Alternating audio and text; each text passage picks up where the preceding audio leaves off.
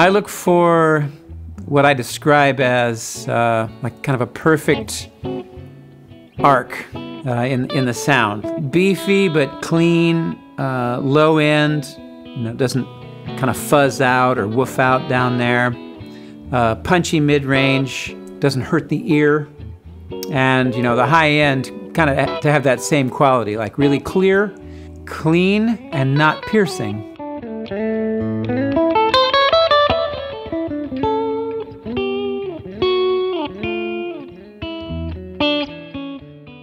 I really like the guitar to sound like the guitar. A little delay, a little reverb, it's pretty much it for me.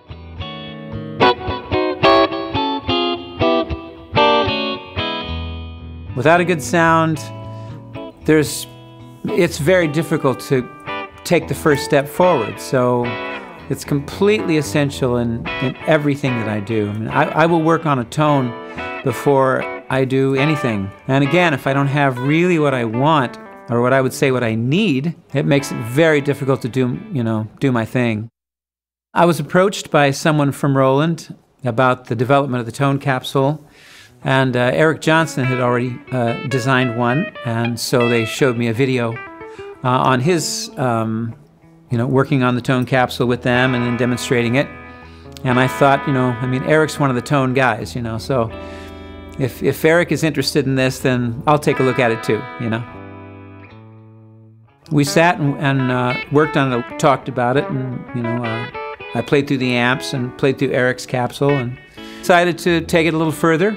So much good work had already been done on it. I was really surprised at how akin to what I'm used to was already there. So I've been playing through the Dumble Overdrive Special for many, many years, and I understood even through Alexander Dumble. He said to me, it'll get there. Solid state technology will get there. I was shocked to hear him say that,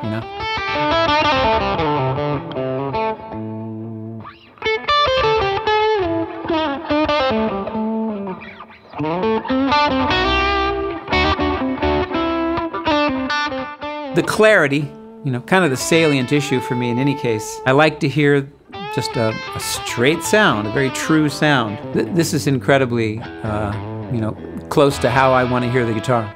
So I'm impressed with the technology,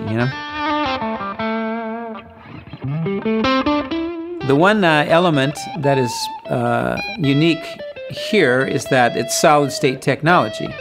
And I've been playing through tube amplifiers all my life.